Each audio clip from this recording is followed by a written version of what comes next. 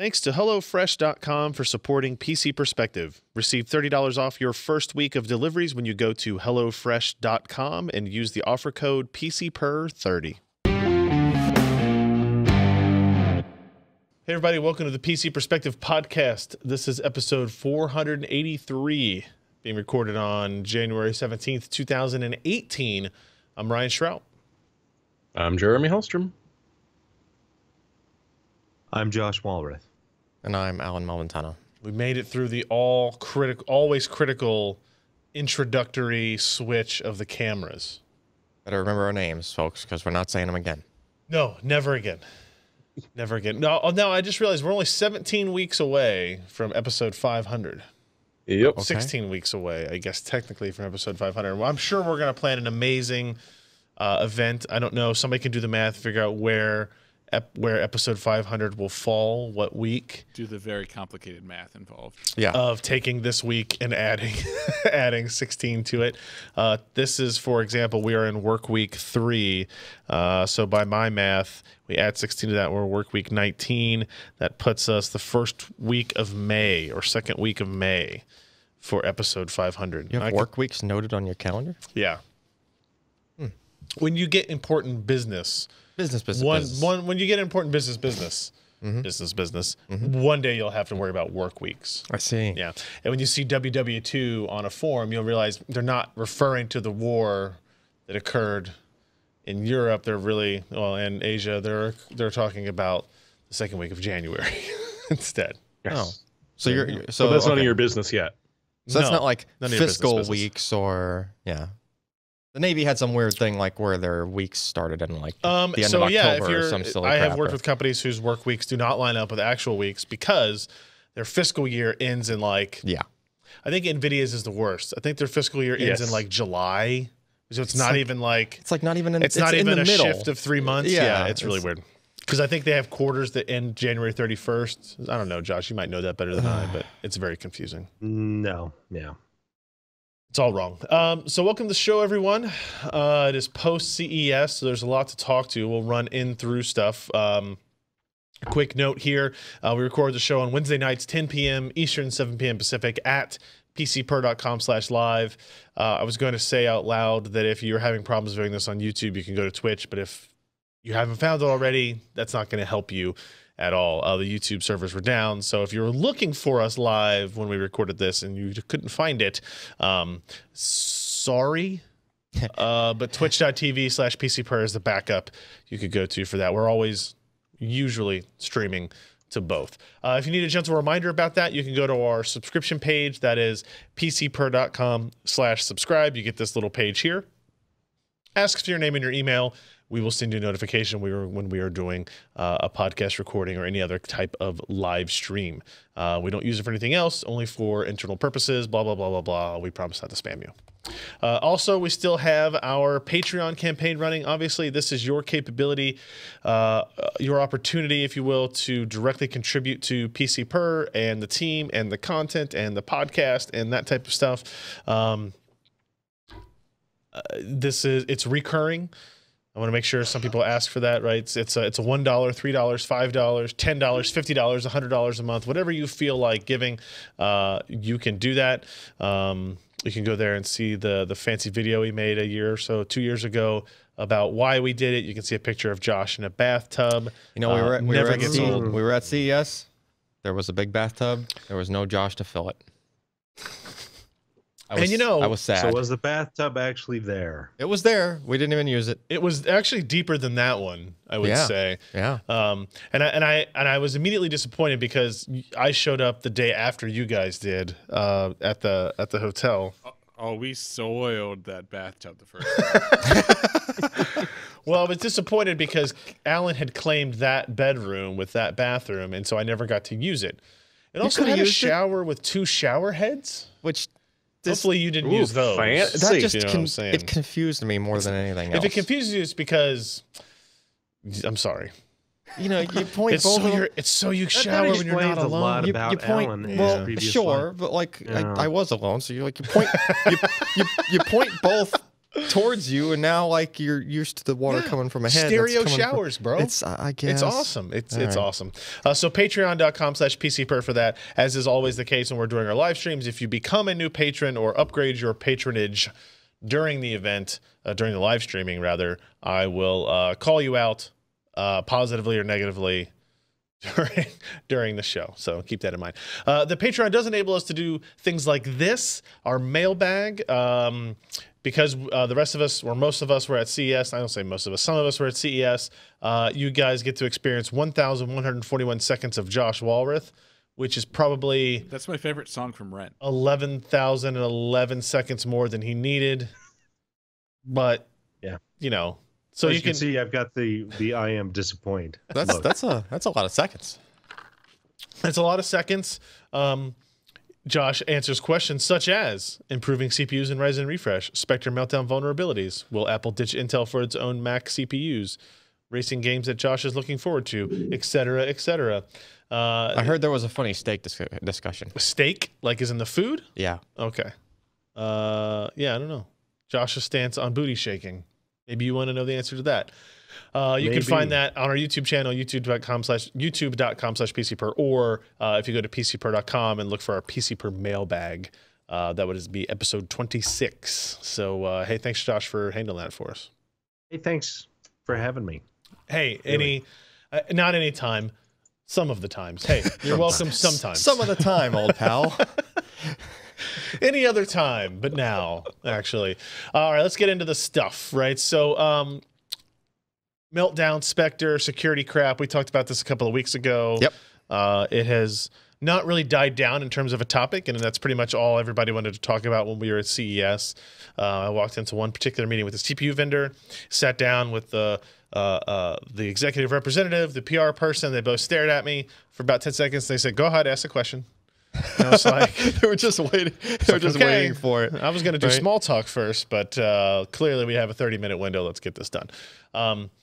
So, Alan, you did some quick testing before we left for CES about the performance impact of. I was going for Meltdown because Meltdown was supposed to be #1. Was supposed to be the worst performance impact of all three of the things, right? Supposedly. #2,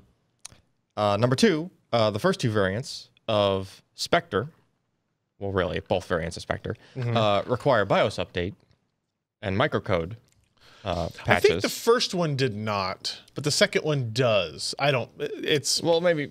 And I think it's changing all the time. Either way, there were missing pieces to do Spectre, right? Like on and off Spectre. They've since some more updates have trickled out, and we're trying to line everything up to do that. Right.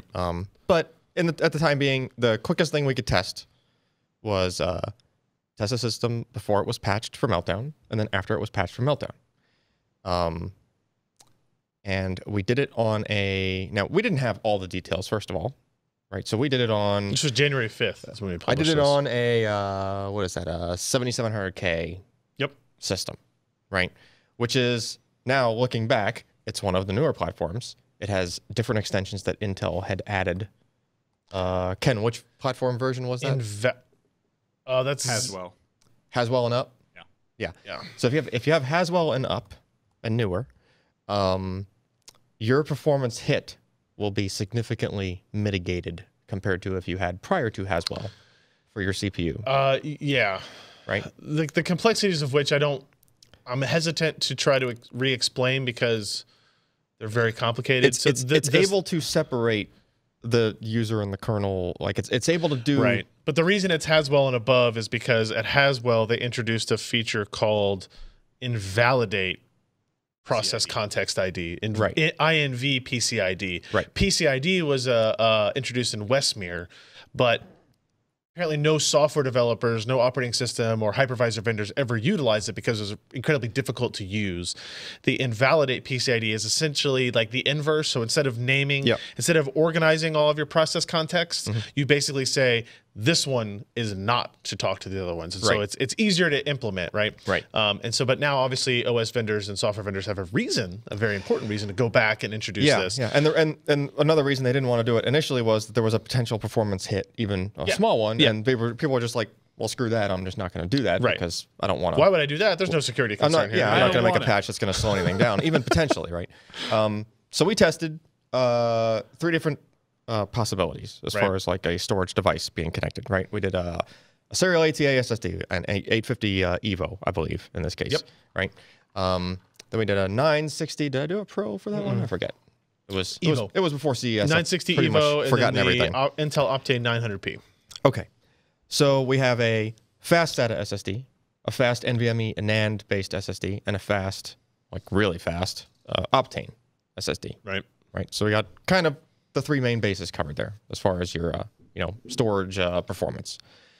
And I just want to see what's going to happen. Right. So we did a round of measurements before, and then with the same conditioning in place, I was doing read-only tests so that I was not disturbing the conditioning of the drives. Right.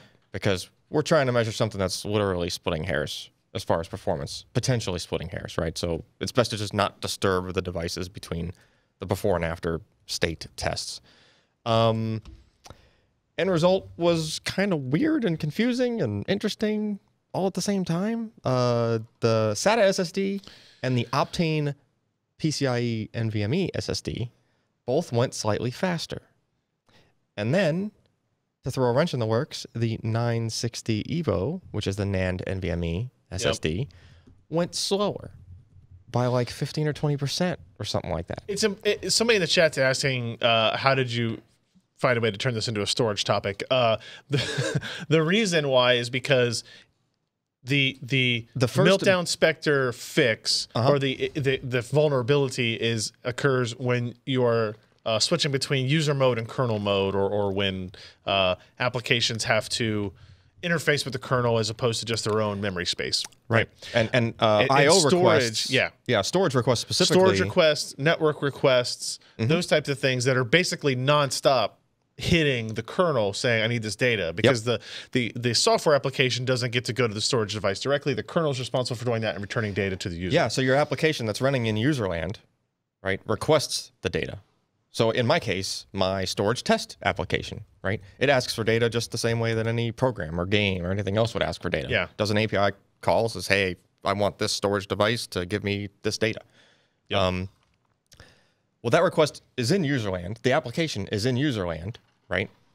The API call goes through to the kernel. The kernel issues the I/O request to the device, goes through, everything else that it needs to go through as far as, your I/O request pipeline. The thing is, though, that via direct memory access, which is how the I/O request is completed, right? It actually interrupts the processor and says, puts the data where it was requested to go, and then says, hey, CPU, there's your data, right?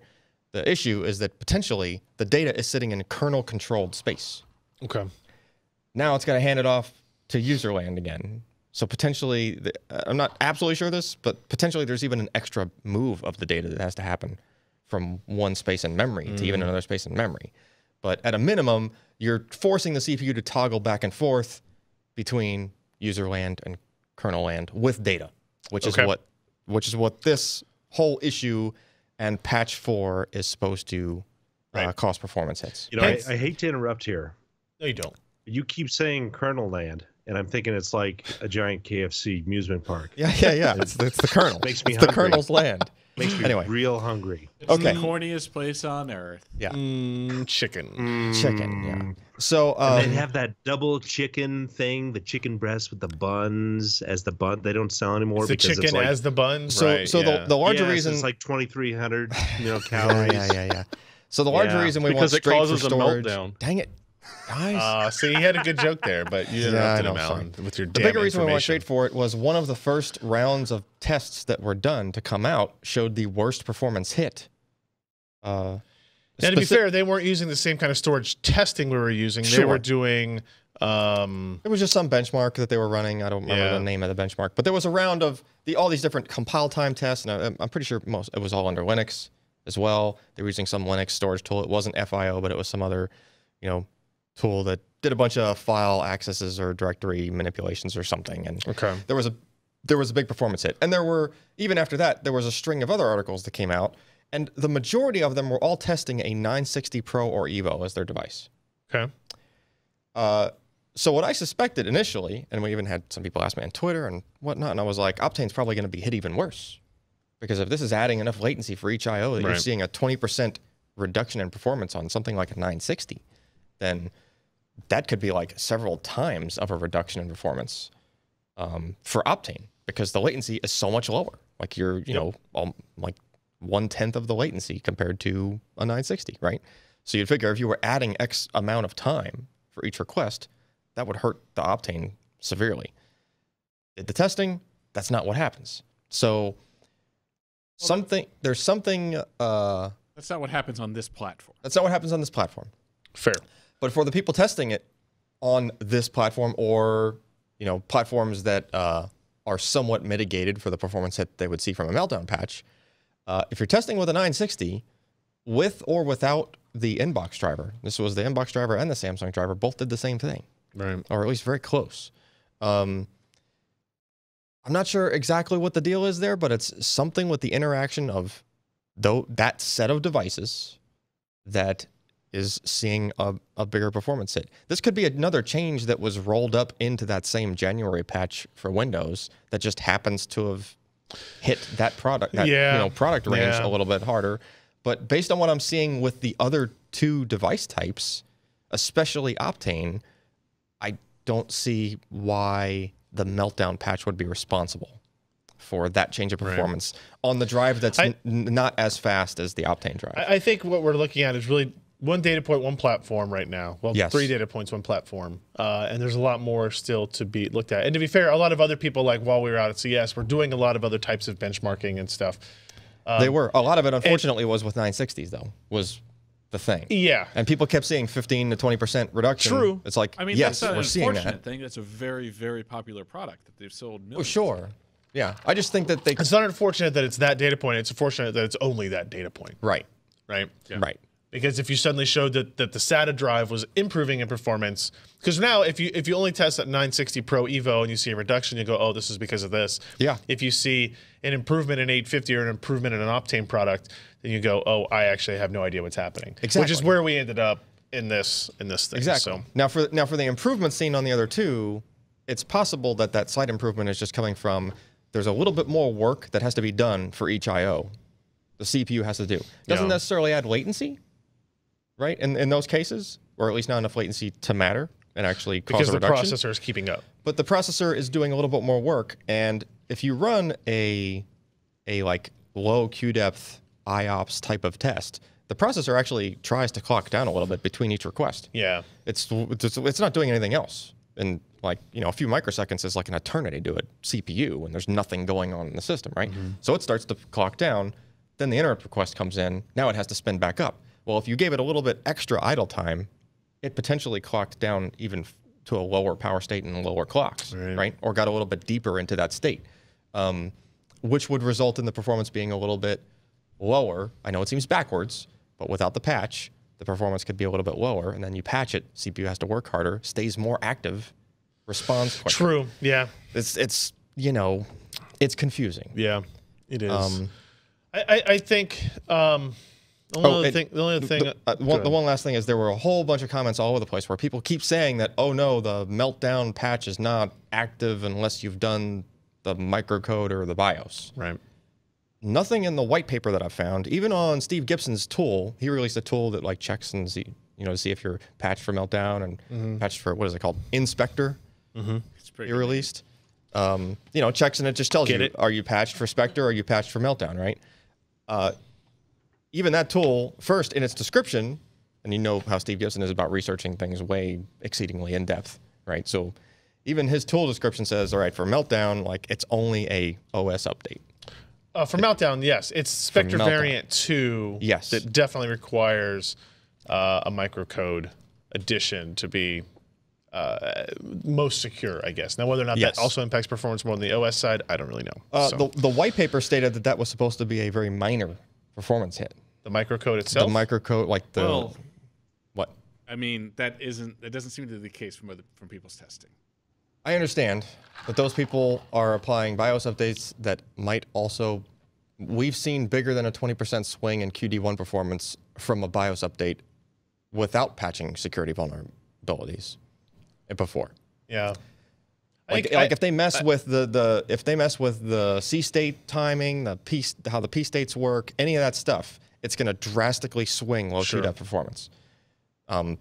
So in that case, it's not a controlled enough environment, right? You'd really need to have the patch applied, and then use, in this case, now we have this inspector tool that can change the registry keys to enable and disable either patch, Right. or at least whatever the optimizations would be for either patch. Yeah. I'm not sure how it can disable a microcode patch. Well, Spectre isn't only a microcode patch; it's I understand. also an OS update. So if you disable one I half think- of it, it might not. I got the impression Yeah. that the Mitigate. software can do it on its own, but it can do it more efficiently if the microcode update is applied. Okay. Right. So For Spectre. let's leave it this. We have a couple more test beds we're going to do. We're going to do an Ivy Bridge based platform, which is it's the only platform with PCIe 3.0 to test storage that didn't have this INV PCIe. Right. And we're also looking at a Z370 platform that has the Spectre BIOS update, UEFI Yep. update. Right. And then the other catch is I don't think there's going to be a BIOS update for that earlier platform. Oh no, Asus has said X99, X299, Z170 and up. Yeah. So we can test Meltdown. yeah, But we can't test any, microcode or. Right. there will be no platform that gets both a Spectre BIOS upgrade and doesn't have INV PCIe. It's just too old. Right. Like X79 Interesting. is too old. Z77 is too old. You hear that, all you people out there? You're old. Oh, well. Using old hardware. No one's using a 3770K anymore, right? It's not one of the Except- most popular processors ever. Except almost Hell every. no. All right, let's move on to one other thing here before we jump into our ad break.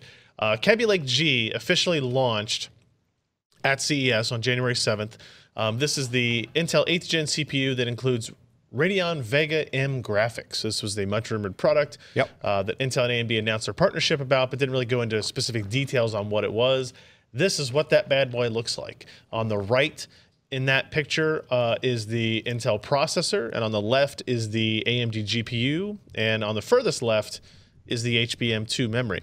Notice a couple things. One, that GPU much larger than the CPU. Well, I mean, it's a GPU die. Right? It's a powerful GPU die. Yeah. But keep in mind that the CPU also has a GPU on it. Oh, yeah. Right? It still has Intel integrated graphics on it, which is interesting to think about. Just a cool technological thing to have and to see. They're still calling this the 8th generation core processor H series, even though What was the name of that substrate like the G. bus thing that they're doing? EMIB. Right? So the technology here is this is kind of your standard substrate across all of this. Right. This AMD section here, oh, you can't see my cursor. I don't have that enabled. But over here on the left, between the GPU and the HBM2 die, is where that EMIB is. Yeah. In the EMIB, as he scrolls through the article looking for the acronym, it is Embedded Multi-Die Interconnect Bridge. So that's just between the GPU and the memory, or is it between It's all only three? between the GPU and the memory. Oh. The GPU connects to the CPU through PCI Express 8 lanes Only 8. through the substrate. Yeah. Okay. Yeah. So it's just direct wired, not going to any kind of a port or anything. So Yeah. this is essentially a discrete product. Yeah. And everything except the standard form factor, Yeah, right? it's super tiny for a super discrete. tiny discrete integration. It's the first 8th gen Core H platform. They have some more advanced power sharing technology as well. Specifications wise, it's kind of impressive. So there's 2 SKUs of the GPU, Vega M GH and GL. GH for graphics high, Okay. and GL for graphics low. Makes sense. Sure, why We've not? seen worse lettering. We have, yes, that's true. You can see a breakdown of the compute units and the shader counts and the clock speeds there. Clearly, the GH has 4 more compute units, so it has 240 additional stream processors. No, I'm not going to try to do the math. What is it? There's 64 times these, so 256 additional stream processors. Are they gonna Higher clock speeds. higher, 3.7 teraflops versus 2.6 teraflops. Double the ROPS, man. That's an interesting pixels. That's an interesting differentiation, is it not, Josh? Like, what would you expect that to impact in terms of performance? It depends on the application, but it also depends on how it goes and accesses the memory. Because the ROPS are usually pretty closely associated with the memory controller. Yeah, and usually we've seen that in the past. When you see it in the past, like, you have less memory if you have fewer ROPS, but in this case, you have 4 gigs of each. Yeah, but do they say how many bits of memory? It's 1024, and they say that on both. Or does it say? No, they say that on both. Yeah. So 1024 pretty low for HBM2. Wasn't that HBM1 sort of? Well, it's only one. Well, it's only one stack. It's only one stack. Yeah, correct. Yeah. So what's the power consumption of this Vega M thing look like? Well, the combined is if you look at the processor SKUs here at the bottom, right? So they're all Kaby Lake based, quad core, 8 thread, different clock configurations. The differences are in the So the 8809G, 8709G are 100 watt TDP. The 8706, 8705G are 65 watts. 8305G also 65 watts. So there's a 65 watt option, a 24 watt option. The differentiator there is primarily the graphics subsystem. Yeah. Right. So the GL is in the 65 watt parts. Vega. That's right. That's right. Now, what's interesting here is that pretty much as you'll see, we'll talk about these products on the left on the rundown. The notebooks are using the 65 watt part, and the Nook is using the 100 watt part, and that's the only really system we've seen offering the 100 watt version. I mean, that makes sense. You kind of want it to be plugged in. I mean, kind of. It's interesting, right? Because you get these. 65 is already kind of high for a mobile platform. But there are notebooks that dissipate 100 watts of heat. Oh, sure. It's CPU and GPU. Sure. For like if you look at a GTX 1060 or 1070 Max Q design, that's over 100 watts. Okay. Right? Because you're combining an H series processor that's 30, 35, 45 on its own, plus whatever the GPU is going to pull. Now, you're doing it in a much denser space, which is both advantageous for board design and implementation, but also disadvantageous for trying to cool it. Thermals, right? Like trying to get it cooled. But is it, though? I mean, you can Not necessarily. Yeah. I mean, if you're using heat pipes and stuff, like, you can move 100 watts with heat pipes. You could simplify cooling significantly, yet still expand on the amount of potential cooling there is. Don't you have to have having a cooling system for your GPU that has to handle up to 75 to 100 watts, and a separate cooling system for your CPU that's 25 to 35 watts?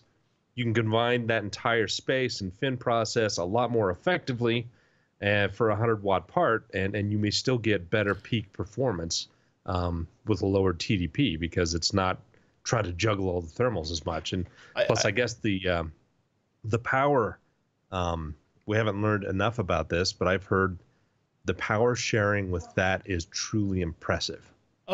That's how it can shunt it back and forth. Intel would like to tell us that, and I have no reason to not believe them. But yeah, they call it dynamic power sharing, and it's supposed to be more advanced than any kind of CPU with discrete GPU has ever been before.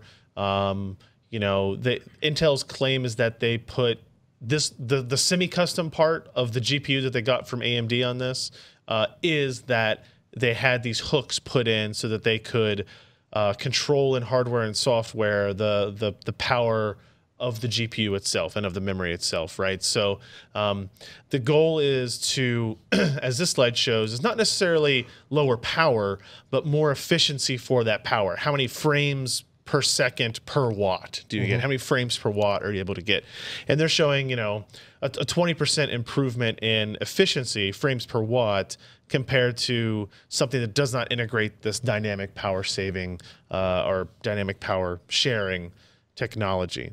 And then this thing could conceivably, like, for short periods, probably draw more than 100 total, right? Because Intel CPUs will do that.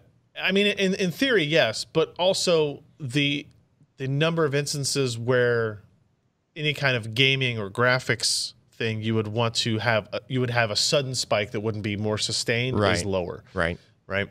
Yeah, usually it's continuous for those. Yeah, and well, we'll finish through here. So if you look at like some of the graphics and some of the benchmarks they're showing, this graphic is comparing it to 3-year-old PC. So take that for what you will.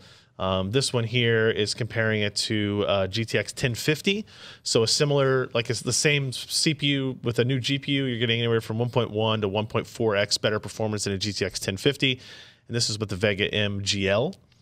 And for the Vega M-GH, they're comparing it to a that's a 3-year-old machine. So again, skip that one and go to the next one. Vega M-GH is 1.13x or so, anywhere. It's basically matching to 10-15% faster than a GTX 1060 Max Q implementation. So, which is good. This is not, it's amazing actually. Yeah. But what's important to note is it's not fundamentally new levels of performance. It is something that we have seen before that exists, but it has never existed in this package before, and it's never existed as a product from Intel.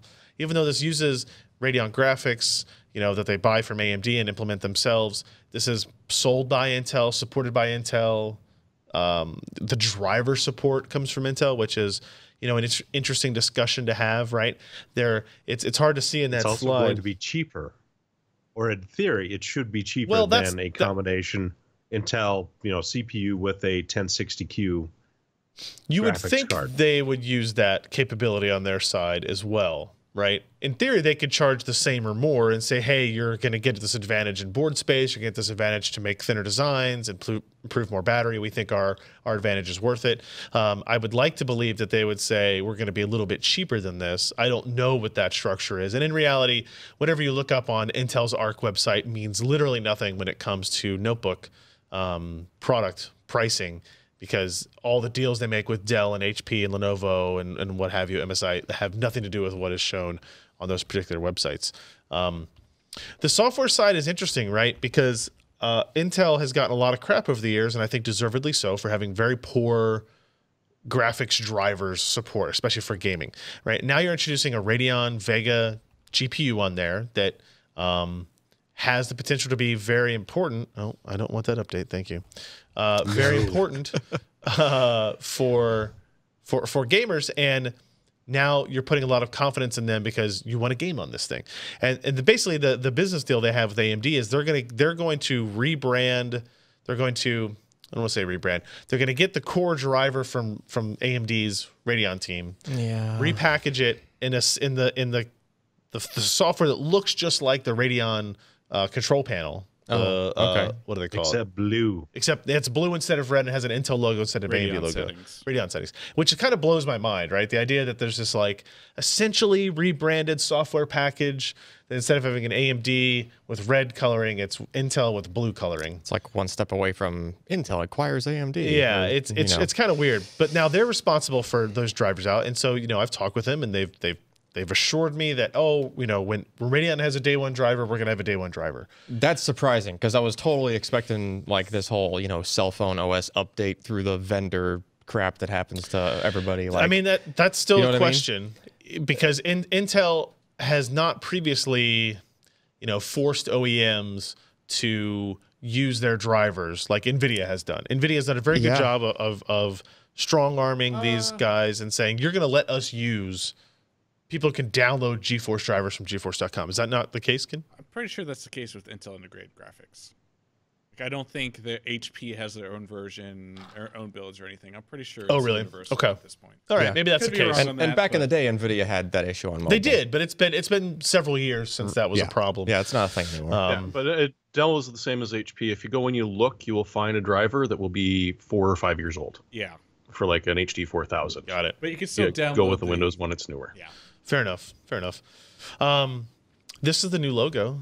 So this is the branding that's going to be on these notebooks. Notice it does not say AMD anywhere.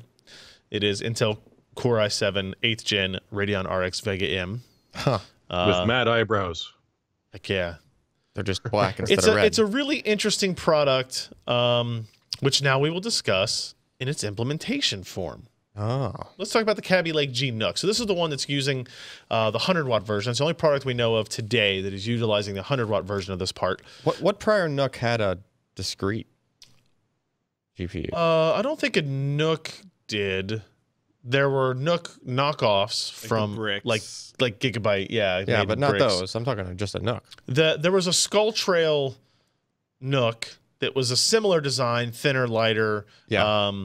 It wasn't like the usual brick. It didn't have a discrete GPU in it. No, it had an Iris Pro GPU. It had an Iris Pro. Yeah. So still not discrete. No. They've never done a NUC with a discrete GPU. Yeah. Well, thanks to this tiny. So I mean, it's bigger than, like, we don't have any comparison photos in here. Well, there you go. You can get a little bit of idea. Bread box. It is definitely smaller than a bread box. Get an impression there from the amount of connections that are on it. Looks a little bigger than the Skull Trail one. It is. Yeah. It's thicker. It's bigger in general. Looks about the size of a cable modem.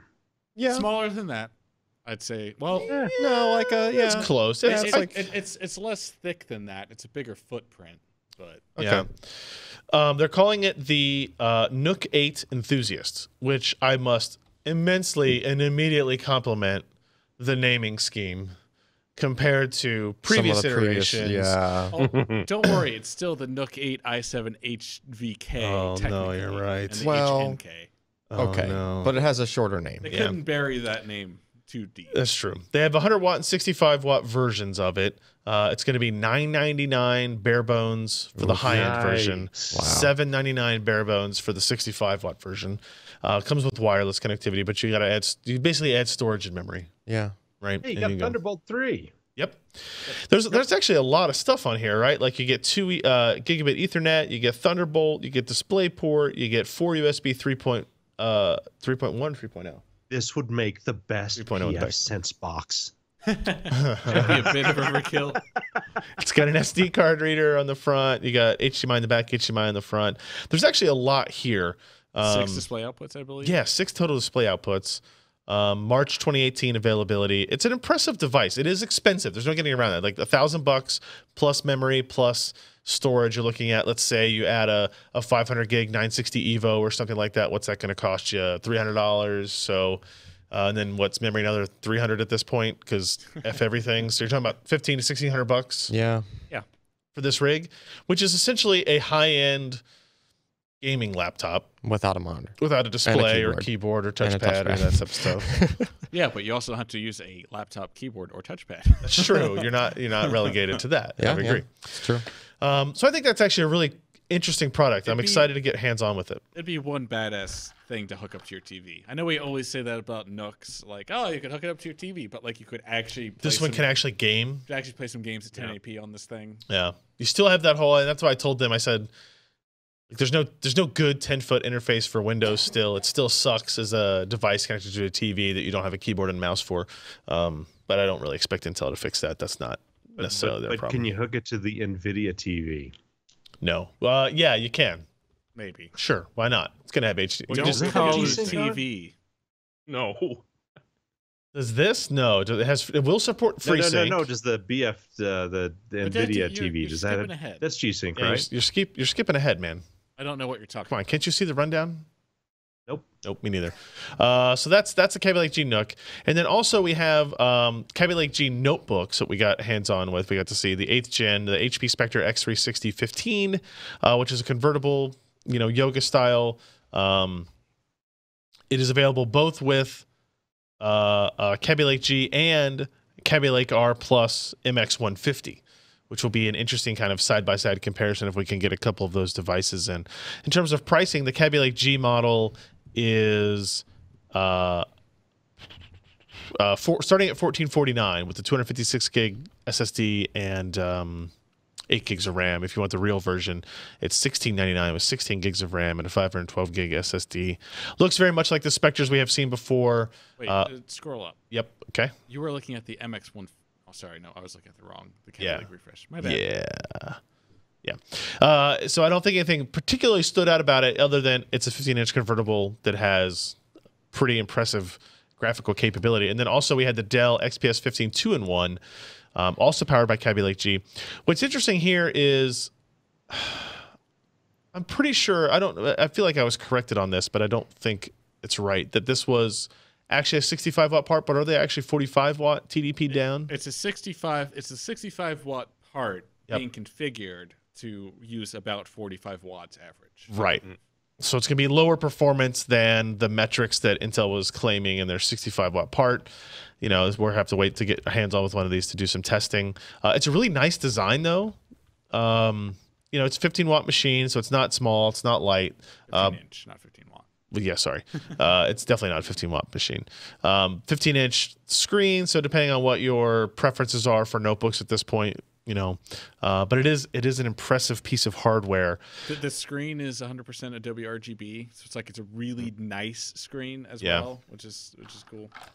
One of the things that I was asking a lot of people about is neither of the machines that were shown as Kaby Lake-G products by Intel had any inkling of branding or even promotion towards gaming devices. Like, this is not, nobody ever said, oh, this is a great portable gaming device. And when I talked with Dell about it, they were very kind of, they messaged it as, this is a device that can game, but not necessarily one that is like targeted towards gaming, which I think undersells the capabilities of the part quite a bit. Right, you know, I understand targeting as a kind of like a mainstream workstation. You're doing video editing, you're doing content creation, something like that. That GPU is going to help with that. But really, I think, you know, more so than any other product that Intel's put out, this is really targeted at that gaming audience. So I don't know if there's just like a time delay between, you know, like HP and Dell got first dibs on this before MSI, Asus get to do something with it, or if MSI and Asus are too much beholden to NVIDIA on their discrete parts to really do anything with it, or what? I mean, Dell's kind of taking a similar approach on the XPS 15, which in the last generation, I guess it's technically still the current generation, they have 1060s in them. Yeah. So, or 1050 Ti's, 1060s, maybe, I can't remember exactly the configurations, but they don't advertise it as a gaming product in the least. Yeah. It's just not, like, they have a gaming brand, and that's Alienware. XPS is not that. So we'll be following up on that soon. I think we should actually have some hardware for all of these devices relatively soon. Before we get into our ad for the week, quickly say thanks to Kundrapu Naveen Keshav Rao. Pledged $3. Let's see how badly I massacred that name. But thank you very much. And then Heidi Bird added their pledge from $1 to $3. So thank you guys both very much for your support. Patreon.com/PCPerk. Now, let's quickly get to our sponsor for today's episode. That would be our friends over at HelloFresh. They're offering everyone in our audience $30 off your first week of deliveries when you go to HelloFresh.com and use the offer code PCPer30. Pretty straightforward, guys. This is a meal delivery service that sends you ingredients pre-packaged, pre-sized, ready to go. So you're still getting the home cooked meal without having to go shopping, without having to go buy any of the products that go bad. You don't have to go buy cheese because they couldn't ship you cheese. Everything comes in refrigerated kind of packages with ice bags in them. It's super convenient. It's actually really fun, and I think it's a pretty good value when it comes right down to it as well. For convenience, right, you can choose your delivery day that works for you. You can pause it for weeks when you're out of town. Really helpful for somebody like me who's doing some traveling quite a bit. They have a pretty big selection of flexibility, right? They offer a wide variety of chef-curated recipes that change weekly. They have 3 plans. You can choose classic, veggie, and family, right? Obviously, vegetarian, family if you want to have something that is more kid-friendly than some other options. I actually, right before we came over here to record the podcast, cooked up one of the ones that they sent over. It was a flatbread pizza with zucchini and chicken sausage, and it was really good. And I'm not very good at cooking, and the step-by-step directions, the kind of pre-portioned ingredients make it all really easy to handle. And I got to stay home. You know, we didn't have to go out. Somebody didn't have to go to the store and run errands to pick something up. I didn't have to ask my wife to pick up cruddy fast food on the way home from work or anything. Why are you laughing at that, Alan? It sounds like something you do too often. Because you ate McDonald's twice today? Yeah, see, it's not good for you. It's not good for you. You don't have to spend all night in the kitchen either, because these recipes are generally targeted at like 30 minutes or so. And I think usually they have one that's faster than that each week as well. And I think, and Ken will agree with this because I know he's used this too, you gain confidence as you do this just in like how to get around the kitchen, using pots and pans and cooking, and they teach you, they kind of walk you through these techniques, or they instruct you in these techniques, and you Google a little bit, what does it mean to, you know, dice versus chop, and you go, oh, okay, now I'm learning, and now you can apply that for other things, right, when you don't have a HelloFresh meal for that particular day. But why would you do such a thing? One of the great things is also that at least there are usually a couple of items that are more exotic than something you would normally think to cook for yourself. So, like, I mean, we live in the Midwest. It's pretty meat and potatoes. You're not cooking Asian-inspired dishes a lot, but you learn how to use those flavors, and you learn how to cook those dishes that you can incorporate into other things, and it's just a great experience. The 2 meals I've had, so like the zucchini chicken sausage pizza, I would never have made on my own, and then there's one left that I'm looking forward to that I was sad that my wife suggested the other one first, was like a cauliflower. This was a cauliflower inspired dish. Like it's a vegetarian thing, but it sounded amazing with it. And it's like I would never have thought to cook in that particular way. So it's really great, guys. I would encourage everybody to try it out. Honestly, if you go to HelloFresh.com, use the code PCPer30, you get $30 off your first week of deliveries. And I honestly think it's worth a shot. Again, thank you to HelloFresh.com for sponsoring us. HelloFresh.com, promo code PCPer30 for $30 off. And we thank them for their support of this awe-inspiring show of wit and technology and information. Josh, you're supposed to say something witty there. Witty. All right. Like to eat. Yeah. Let's run through the CES stuff. We're running late as it is. Ryzen APU announced coming February 12th. Josh, any thoughts on this? This is Ryzen CPU, Radeon Vega graphics. Go. Go. You forgot to wind up. Go. I think he's gone. I'm not gone. I just was muted because I was coughing. Oh. It's about damn time. We've had excavator-based cores for, the past 3 years? People have been expecting. I mean, we've had it's gone over to AM4, but only for OEM. I mean, you can kind of pick it up if you look on the gray market, but there hasn't been anything like this from AMD, and they needed it badly. And then they needed it this year, but they couldn't do it, and I understand why. Now it's going to be really interesting because they have redone some stuff in there. This is kind of the first time that we're going to see the Infinity Fabric working with GPU and CPU. We've talked about the CPU Infinity Fabric working with the memory controllers and the cross CCIX communications and the cache memory and all that stuff. But now we finally get to see this running with a GPU, and this Infinity Fabric took up, I think, quite a bit of design time to get it implemented on the GPU side. And it's not only for the CPU, I mean, not only for the standalone graphics, but I mean, really was aimed at this. This is where they think that it will really be great for power and performance and just the granularity of memory accesses, power sharing, all of these things that we kind of expect in a next generation APU. It looks like it's going to be showing up here. They've improved apparently latencies internally for caches and memory accesses as compared to Ryzen. The initial Ryzen. So it's a slightly redesigned core, but it's not anything, amazing. I mean, maybe we'll see 2 to 5% depending on some corner cases. That font. They've probably worked on power extensively. This is still a 14 nanometer part. It will be moving to 12 nanometer sometime, I think, next year.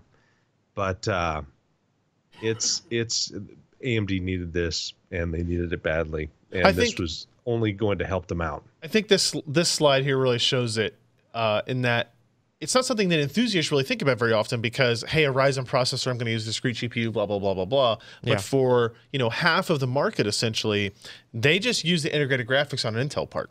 Sure. And the Ryzen parts were fundamentally disadvantaged by requiring somebody to buy, even if it's a $30 or $50 or an $80 GPU. Still an added to cost. do that. It's still added power draw. And AMD Still kind of added driver conflicts. Yeah. Still all sorts of fun. Yeah. And AMD was kind of missing out on one of the tentpole capabilities that it has in its graphics IP. So I think they'll have more complexity trying to convince people that the advanced graphics in a Ryzen APU. And I want to be clear, I don't think AMD is calling these APUs anymore. But imploring people that the Ryzen with Vega graphics is valuable compared to the Intel integrated graphics. But I think they're making the case there. So these will be out February 12th. So we're looking forward to testing them, hopefully with whoever Unlock Ed is on the overclocking side too.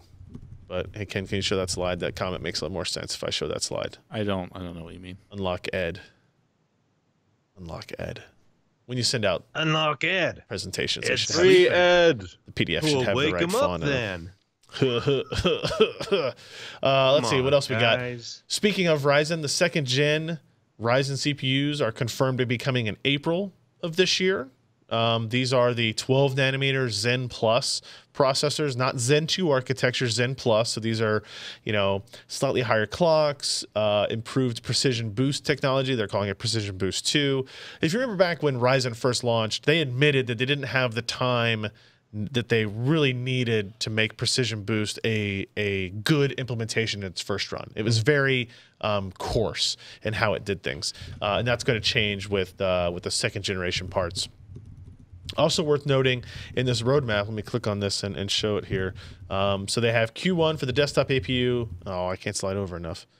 Gen 2 Ryzen there, and this box is being cut off on my screen. I don't know if I can. Let me see if I can zoom out and see if you can. No, it's keeping it to the right, so that's all right. Hiding the Threadripper. It basically converts, says that in second half you'll have Threadripper second generation as well. So I think that will interest some people. Same socket AM4, right? So all of your existing X370 motherboards will support these, and B350. Is that right? Yeah. Boards will support these processors. However, they are going to have an X470 chipset with new motherboards based on it. It just will not be required. They claim that it's going to be optimized for these GPUs. For these CPUs. Lower power, launching the same time frame. Essentially, if you remember all kind of like the power hiccups that they had and kind of working with these motherboard guys for the first time again in a very long time, they're correcting that here. So is that platform supposed to also add something that might make that compatible with CPUs from further down the line that wouldn't be compatible with I don't believe that's the case. I don't think so. I don't know that, but I don't believe that's the case. I think they have, promised AM4 compatibility for some time. Okay. Right? But at this point, compared to Intel, even going to the second generation is a freaking amazing capability. Yeah, feat. Thank you. To do. So there's not a lot of other information on this. Other than kind of an April timeframe. So now we know, which probably has something to do with these price drops then. Oh, gee. As well. Look at those. Not a quinky dink, probably. That at the same time they announce that the next generation is going to come. And I will say, AMD did tell us the second gen, you're looking at maybe 10% better performance at each class segment. That includes higher clocks and any other the precision boost changes. Yeah, they're just optimizing a little bit. So nothing crazy. Not nearly, people who thought, oh my God, we had a 52% IPC improvement from, the previous gen to the first Ryzen part. You're not going to get that here. Nope. Now, what you get at a Zen 2 may be something different, but we'll talk about that in 2019. So the Ryzen price drops are interesting. Jim put this table together, I think was really useful. The biggest, and chances are you've seen these price drops kind of hit or miss, like on Amazon and Newegg throughout the last quarter. They've kind of been like A/B testing stuff. So the Ryzen 7 1800X launched at $499, now is dropping to $349. So a 30% drop in that CPU price.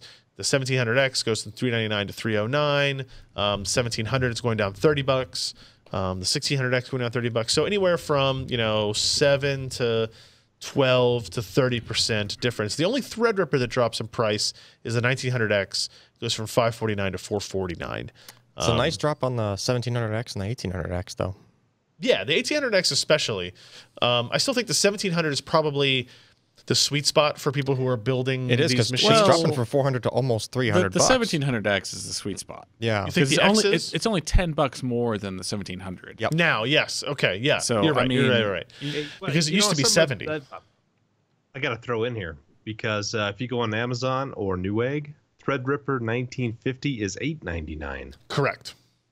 But that is a quote unquote sale and not a price reduction. Yeah. Right? So it doesn't mean anything. It doesn't mean anything to the consumers. Yeah. Well, actually, the 1950X was for sale for $799 for a few weeks as well. That's true.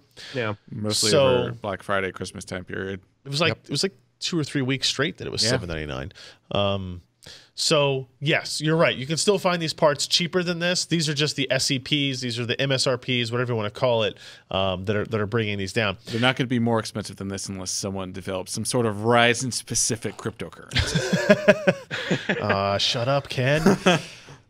They'll hear you. This probably has something to do. Nice. This probably has something to do with the April release of the new processors. You want to make sure you don't have too much inventory of these old ones as they come out. They're still, fantastic parts. Also, somebody was asking them, like, are you having trouble? Do you only lower prices when you're having trouble selling something? And he's like, no, we're not having trouble selling any of it. And apparently they just said, like, when they did this A/B spot testing, when they dropped that part to $349, they sold more. They sold enough more to make up for the difference, so they made it up in volume. Got to make that supply and demand curve. You got to find that sweet spot. Yeah. Always make it up. Always make it up in volume. And then the final thing from AMD at CES, which is still a lot, they barely teased 7nm Vega. So this is coming sampling in 2018. No official word on when they're actually going to release this. It is not a gaming part. It is a machine learning optimized part, which will make all the gamers upset and angry because we literally have no more information about Vega. When the hell did that launch? June? No. Vega 64. They came out October. July. No, later than that. Yeah, it was later than July. A special creators edition or whatever the hell they call it. Yeah. I don't know. I'm trying to remember we were talking about it in July. 2017 was a blur. SIGGRAPH November? Yeah. I think SIGGRAPH was November. August. No, it was way sooner than November. August, I think, was the frontier. Oh, but SIGGRAPH is when they did the Radeon RX, the Radeon, like the gaming one. Yeah. So I think that was later than that. Regardless, we know nothing else about this other than it's a 7nm part. It's focused on machine learning. They have a line in there about new DL ops, new deep learning operations, but they didn't go any more detail than that. It could mean that they're going to integrate something similar to what NVIDIA has done with Volta, where they integrated tensor core style, like tensor cores on that GPU. AMD maybe decided to do something like that or similar in order to keep up in that space. They integrated new I/O to compete with NVLink. And they have MX GPU support for dividing those resources for virtualization as well. And you can see here, this is like their roadmap, right? Now, I use that term in virtual air quotes because it has 2017 on one side, it has 2020 on the other. It's not a very good map. Yeah, and it's just got code names and process it's like nodes. Lisa Sue just pointing somewhere. It's like you have no idea what 2019 or maybe all three of these last parts are 2020. Right, and they just have a subtitle that says "not to scale" on here or something. But what might concern you is that if Vega 7nm is listed as sampling in 2018, and Navi is now listed as 7nm, and it's after that, do we now go all the way back to sampling in 2019 for that? Is this is now Navi definitely a 2019 part based on this, what you're seeing? Josh, what do you think? Is that likely? Potentially. Kind of seems like this Vega 7nm is a pipe cleaner, and possibly 6-7 months after that, we'll see Navi sampling and being introduced in the second half. I mean, this is... It could be either or, just because we don't know how far behind, and plus 7 nanometers is a pretty big jump for everybody. I mean, TSMC's kind of got it running, but we don't know how well it's going to be. They've done that in the past with, gosh, like 130 nanometer down to 110 or somebody like that. I can't remember. But they did a part that kind of showed them how to get it going. Yeah. And then they released just a couple of months after that their next generation stuff. So they could be doing that. That would probably make the most sense, especially given how much R&D funds the graphics guys are being given as compared to the CPU guys. Yep. So we'll see. Again, not a lot of great information, a lot of detailed information on that side, but, you know, do what we can.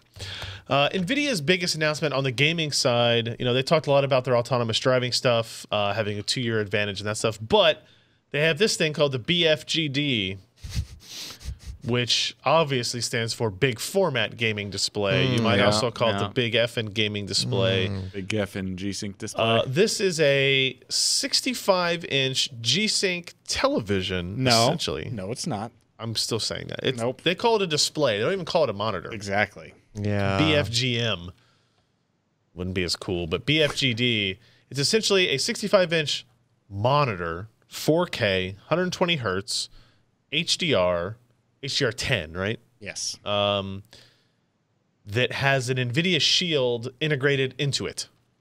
Air quotes. Well, I mean, it is physically integrated into it. Yeah. Right? It's a really interesting idea that looked cool. Like, so it was still in early prototype stages. Like, the final builds weren't great. There were some issues with the backlighting that we saw that needed to be worked out. But the idea is, hey, you know how since G-Sync came out, we all wanted TVs with it? That never happened. How about we do it ourselves, right? And that's essentially what the BFGD is. Yeah.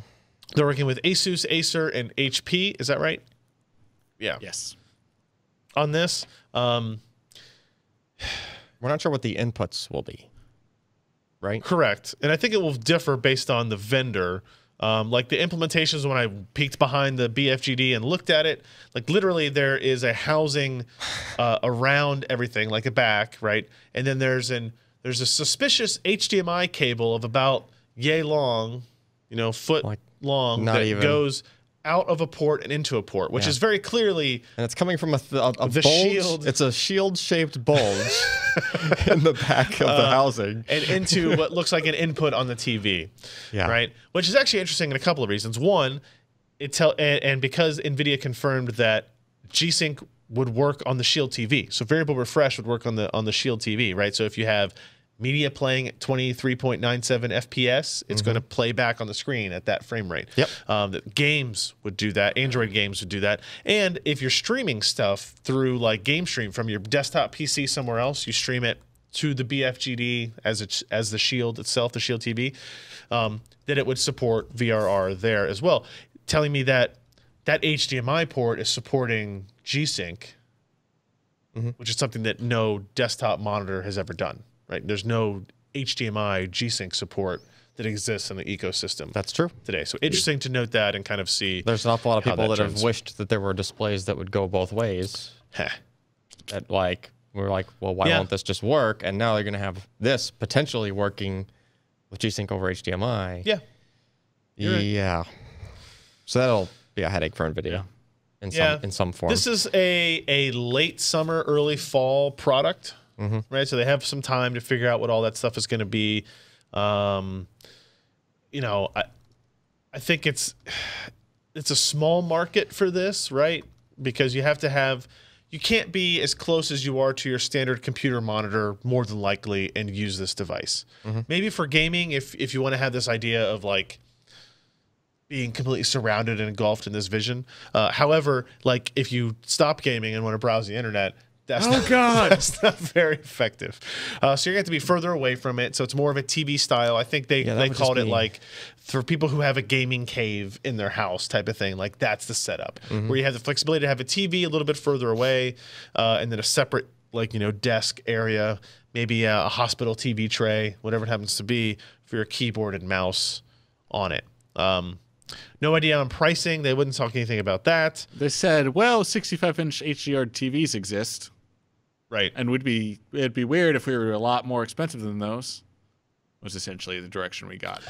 Are there actually 4K true 120 hertz TVs? Not really 120 hertz. Really? Because they don't put display ports on TVs and HDMI 2.1 Yeah, you can't get a 120 hertz signal into them. Yeah, so the panels can run native on some of these TVs. Did they tell us officially about color spaces and stuff, or what? They just say it is in the it conforms to P3. They did not tell us what percentage. So yeah. What about the 422?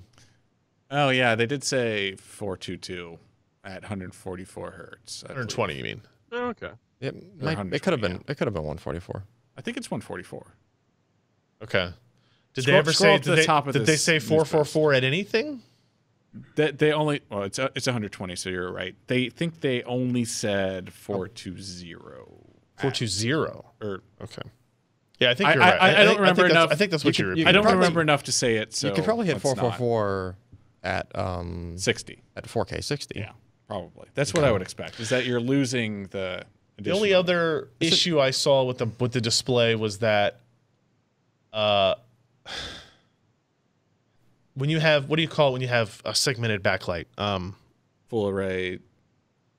Local dimming. Local segmented how? Like local dimming, right? But you don't know. We didn't know. I asked them like how many segments are we broken into, and they say, oh, we're not talking about that yet. But you could see the zones. So like the problem was they were using a black desktop background, and then when you had this white mouse cursor, move across the screen, you have this glow kind of around it. You got the original Star Wars effect. Yeah, more or less. Well, I mean, it was like, you know, if the cursor was the size of your thumb, you had this shape about the size of a cantaloupe kind of falling around it that was just slightly brighter than everything else around it, and it stood out, right? And they were trying to hide it. You know, like there was a TV off to the side that had a cursor up and in the corner, and that suggests that illuminated the corner. That suggests that the contrast ratio of their screen that they're using is not that great. Right, if the backlight is bleeding through the blacks, it's noticeable. Backlit stuff is stuff you can change later in the game. It's still I don't expect it to ever ship like that, to be honest. It would be no, they couldn't do that. Yeah, no, they could not do that. So, but they promise like the exact same low latency stuff of G-Sync on this panel. They would not release it otherwise. So they'll say it has a monitor OSD. So like when I first read this, press release and wrote it up, I was thinking, oh, cool, they're using Android TV. So like Sony on their current flagship TVs and even a little lower than that, they use Android TV as the operating system. So you can like change all the picture settings and the inputs through Android TV, which is a really slick implementation. But there's none of that going here. You have a separate Shield remote and controller. It uses HDMI-C and CEC internally to switch the input when you wake up the Shield, which is kind of nice. But so like these don't really seem like TV replacements. They seem like big monitors. Yeah, I was asking like how many inputs do you have? No Dolby Vision, so like you won't be able to play some Netflix HDR content because it's encoded in Dolby Vision. So, we'll see. Also at CES, Intel announced Optane 800p. Indeed they did. What is this? So remember that Optane memory thing that would cache a hard drive or an SSD? I might have heard of it. You know, and you'd plug it in, and there was a software thing you'd install and just magically do this cache thing, right?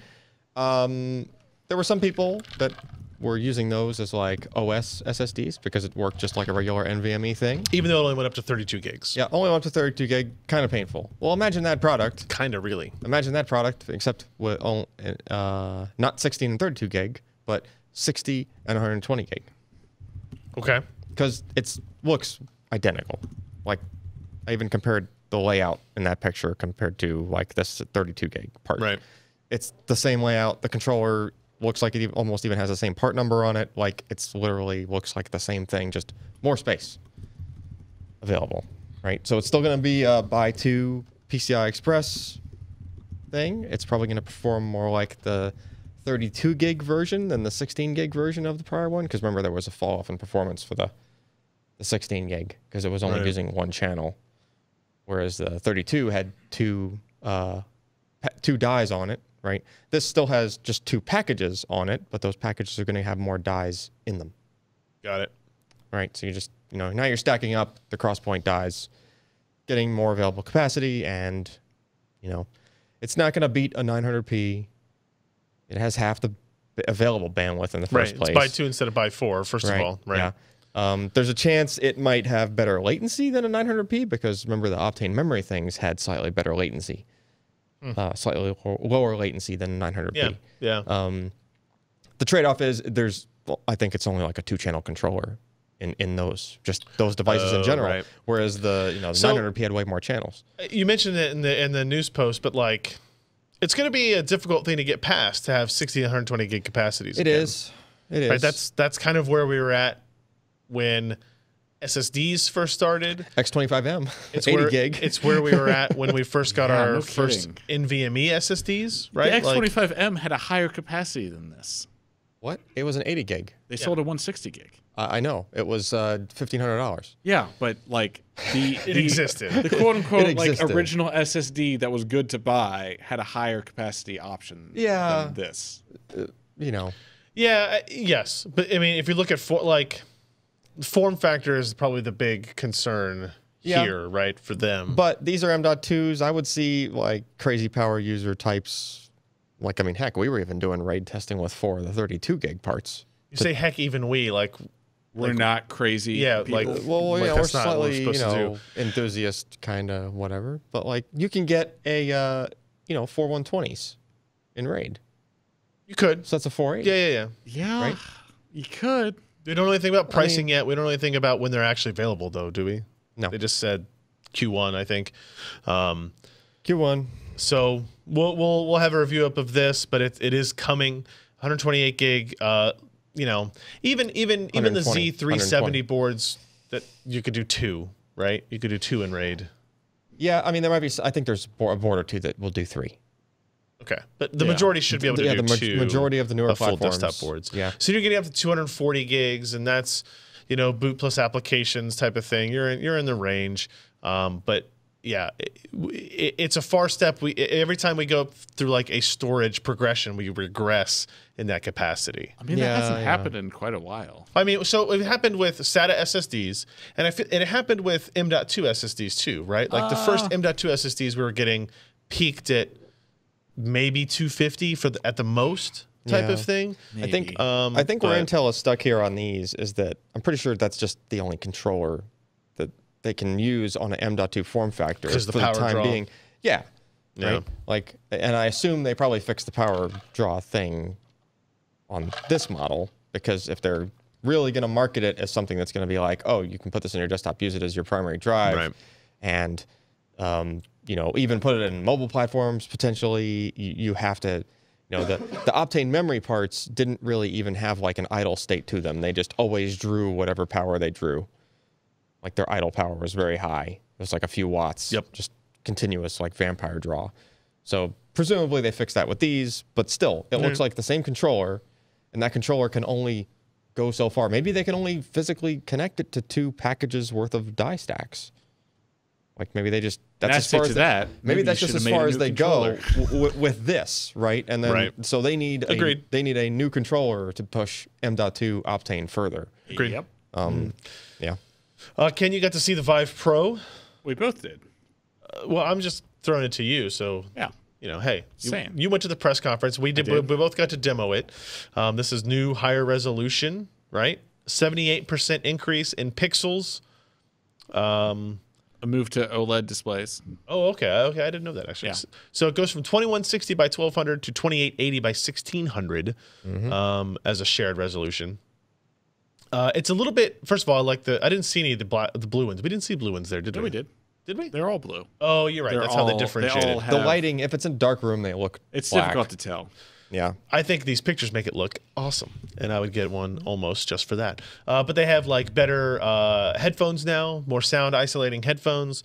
There's some ergonomic improvements in terms of just attaching it, like the dial on the back is now used for this right here. It's like a welder's helmet thing. It is, and a lot of other like VR MR headsets, like the Acer. Microsoft mixed reality headset we have is like that, and it actually works better. Does the PSVR use that too? I think it's a similar type. I think it's the same idea. Not having to adjust two Velcro straps simultaneously on the side of your head. Yes. Is pretty great. Big advantage there. It's got 2 front-facing cameras now. Yeah, they didn't say anything about that. They just it has them. Right. Who knows? It could be for more like of a stereo depth thing with the chaperones. Yeah, they said it was supposed to.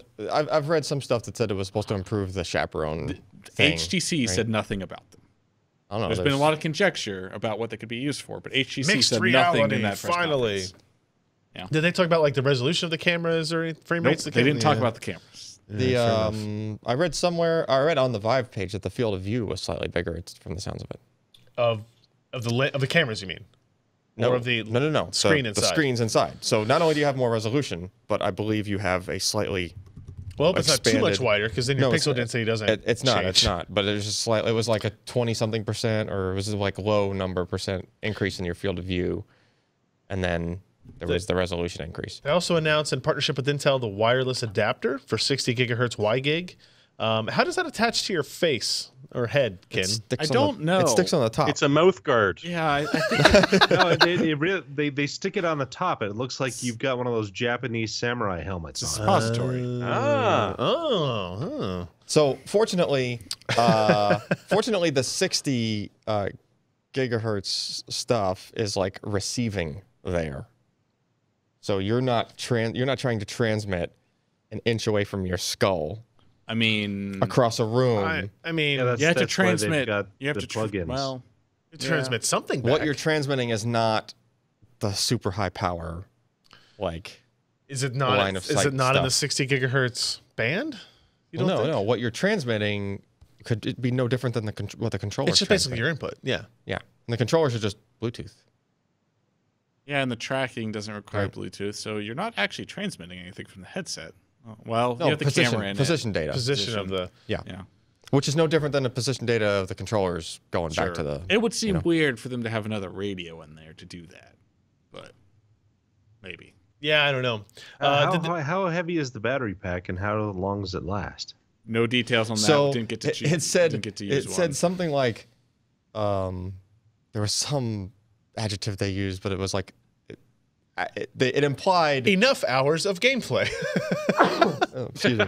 Yeah, it was like what I came away with was like you might be lucky with 2 hours. From the way that they worded it, I was like, okay, that probably means like a couple of hours. We'll just hook a USB battery pack up to this, and there you go. 20,000 milliamp. I mean, you know, I love it. You're still not tripping over a cord in that case. Yeah, you know, but then your head gets really tired. Yeah. I don't know. You don't put the USB. You don't put the power pack on your head. You put it in your back pocket. Even or if something? it had like a short cord, at least you're not dragging. Well, I might as well just have a the damn room. VR backpack at that point. Yeah. Yeah. Right. I Ken and I both got to try this, and there is a noticeable difference in the pixel density quality. Could you actually read like words yeah, and so stuff? like the demo where they had it like side by side, there was some text and stuff for you to look at, and it was definitely better. But both of us agreed that we did like a racing sim and like a racing chair. Corsa. Yeah.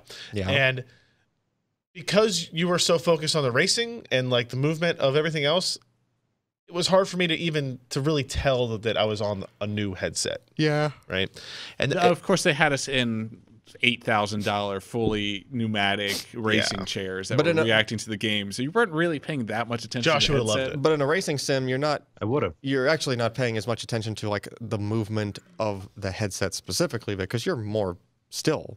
Like yes, correct. You're panning back and forth a little bit, but like you're looking forward for the most part. I also did another thing. I did a walkthrough of a Ready Player One level, or I wish stage I or something like that. Damn it!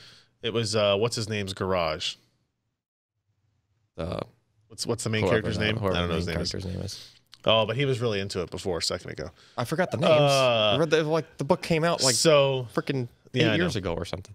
It looks really neat. Availability is the first half of the year. They're going to give first dibs to people who are current Vive owners. Like they're going to basically. You only get the headset. It's not really first dibs.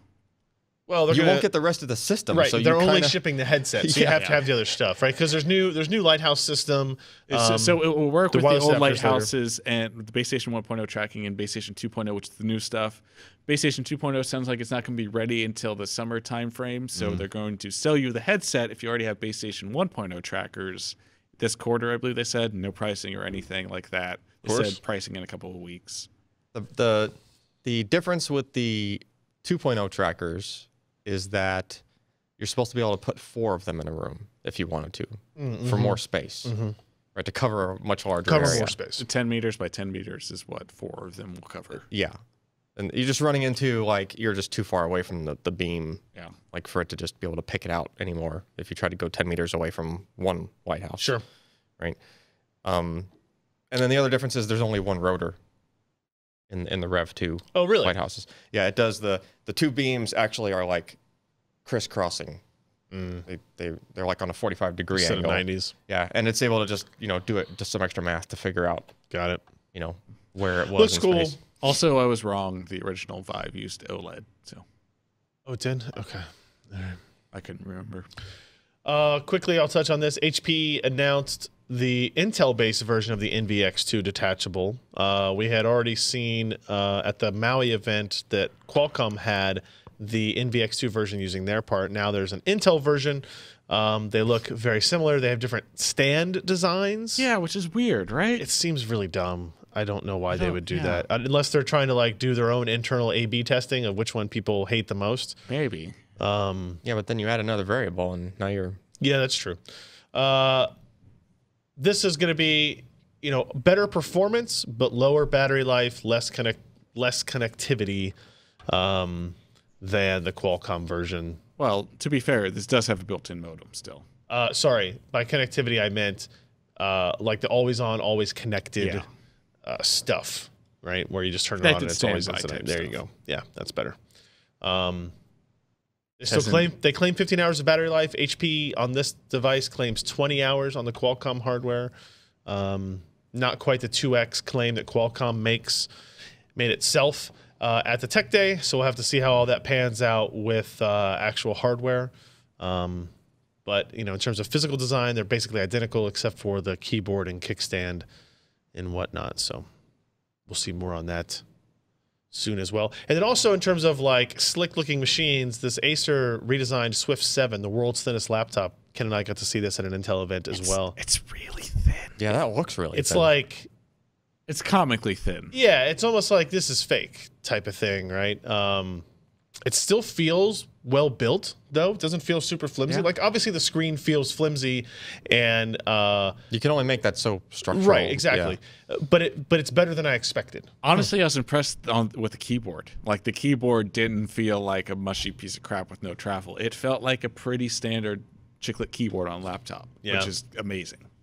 One thing I forgot to mention on that Dell XPS 15 2-in-1, it uses magnetic levitation keys for the keyboard. What's that even mean? It's using magnets to push up. It's not springs. It's using magnets as the force to push the keys back up. Yeah. I mean, it's maglev so usually... then you really want to put a spinning rust drive No, there, I mean... Don't you? All SSDs. Maglev usually implies that it's like an active electromagnet. And those are just magnets. Yeah. These are just magnets. But it is magnetic levitation. Why'd my battery die so quickly? Well, I was powering like 100 and something keys, and... It's magnetic levitation. It's just like it says. Stick it to the fridge? Maybe. I'll try that first. I'll just push it against so and how let go. Did you type? I did. It felt different than the other XPS keyboards, but it felt okay. Okay. Right? Like, it felt fine. And they talked fairly extensively with me about the research they had done into it, the reliability they had done on I just wonder why there was 12.5 million keystrokes. Well, sure. What's going to wear out? It's just a magnet. Like, I don't know, the switch underneath it or something. I don't know. I guess. Did they say that, like, they have a reason? Did they say, like, It was for thinness. Okay. Right? Like, and they were trying to get the machine as thin as they could while getting as much battery, and this is the Kaby Lake-G system, so they were trying just for thinness. Anyway, the Swift 7 it's also significantly thinner than that. But it is a what processor is it's a Core M, a Y SKU. the i7 7Y75. So essentially what Intel, the guy from Intel was saying, who was showing us these two machines, the HP and the Acer, is that they took the same sort of core miniaturization technology that allowed them to put the Core i7Y series and the Intel LTE modem into a tablet, and Acer sort of applied the same thing to a notebook with more battery in. Like they kind of took that they could make a super thin base, and then they could like shingle battery in there and get some heat travel still and make a traditional notebook type design. And this does have an Intel LTE modem in it as well. Yes. So part of that connected ecosystem. It's like $1,600, so it doesn't have amazing battery life because there's not any room for battery, worth noting. But moving on. About the same as a NUC. Yeah, about the same battery life. Acer released the Nitro 5 gaming laptop powered by Ryzen Mobile. It's a larger machine, 15.6, 1080p. This basically is the second. Is this the APU base or is this no? Okay, it's both. Okay. It's got like a 2500U and a RX 560 in it because there's no current not APU option for Ryzen on notebooks. Yep. So they had to use that. I imagine they'll be using the integrated GPU in the 2500U for some power saving stuff instead of using the 560 all the time. You'd hope so. Interesting. Yeah. Interesting. But it's good to see more Polaris-based notebook options. There are a couple out there right now, but like having like Polaris seems to do pretty well in a notebook. Oh, I don't think I mentioned the AMD side, but AMD did confirm they were going to do a Vega mobile GPU, but they gave no time frame on it. So there you go. That's funny because they already have a Vega mobile GPU. Selling it to Intel. Yeah. Yes. I think in their line it's going to be higher performance than that. The quote someone got out of Scott was that, well, you could put a Vega 10 in a notebook. Was about the extent of the quote. Yeah. So you could do that thing. Gigabyte was the only company I think that showed off X470 motherboard. So there it is. It's the Aorus X470 Gaming 7 Wi-Fi. So that's the next generation of AMD motherboards. Okay. What do you guys think? It looks like a motherboard. Looks like a motherboard. Looks nice. Yeah. It's got RGBs. Of course it does. What are you nuts? They didn't. There's the Thunderbolt. Please tell me this RGB motherboard Not thing very is a many fad. USB ports. Do you think it's a fad? fad? I mean, I guess there's a 4, 6, 8. There's 8 there. No, I don't think RGBs are a fad. You don't think RGB motherboards are a fad? You can always turn RGBs off, man. I know. I'm sorry. There's 10 there. Oh, you're right. You're right. The red and the black. Yep. Type C. Yeah. They didn't have a whole lot to say about what's new on this motherboard. It's mostly just a revised design with a new chipset. It's because they're not supposed to be showing it. Well, but probably. I think they would have told us. Let's put it that way. Oh, I see. Got it. I guess it plays a lot nicer with memory. Yeah. That was kind of the point I was going to make. Is for nothing else, at least they have a chance with the new chipset to produce new motherboards that they might not have produced otherwise. So things like Jeremy mentioned with memory speeds, like they might put an external clock generator on these new boards where they didn't before to get higher memory clocks, or working with AMD to make sure that they have the right AGESA code to get higher memory speeds and stuff like that. Right. I think these will still be interesting boards, even if the X470 chipset doesn't necessarily offer a whole lot more. Yeah. Yeah. Oh, well. We'll know more in April. Speaking of crazy crap, how about this? Asus announces a bezel-free kit from the ROG brand. This is basically some pieces of plastic, lenses. Apologies Would you say they're prism shaped? Apologies for not showing a photo of this because it was impossible to photograph properly. Whatever. Clearly they did it. That's not photoshopped. Yeah. The idea is where you have your 3 monitors coming together, those 2 seams that are created in your NVIDIA Surround or Affinity configuration.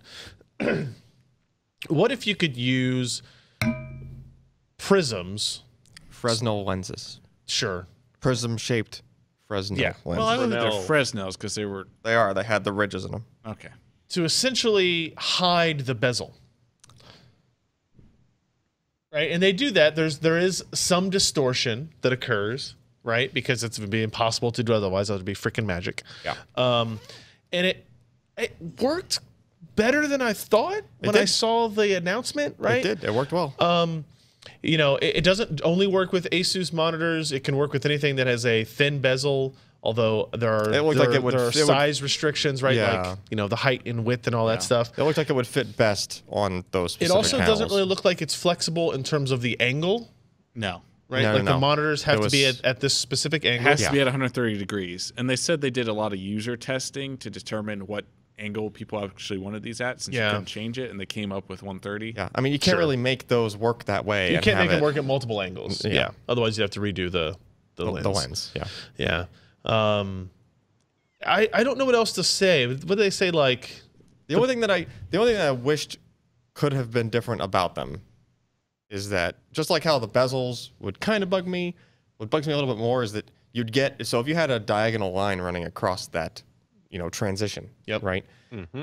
It would change angle as it was going through the lens. Mm-hmm. It has to, right? Mm-hmm. Because you're trying to, you know, so it just would have been cooler to me if there was some way through NVIDIA driver or something, not just do the bezel correction thing, but also do a thing where it's intentionally showing distorting it at the screen. It's distorting it at that edge where the lens would be over in such a way that what you're seeing across the lens is you know, completely filling it in properly. In other words, diagonal line would be a diagonal line going straight through. That seems like an awful lot of work for. Because what was the strategy? So they had a racing game running, and Josh would appreciate this the best, right? Actually, no, he wouldn't, because it was an awful demo. That game did not support that sort of aspect ratio in the least. Well, there was that, but the fact was like, so in any kind of racing game on a set of screens like that, you would have the road, like the lines from the, you know, right and left edges of the road, cutting through those, and they would always look weird. Right? Whereas even if you just didn't have the prisms, you'd have bezels in the way, sure, but at least the lines would track straight. You know what I mean?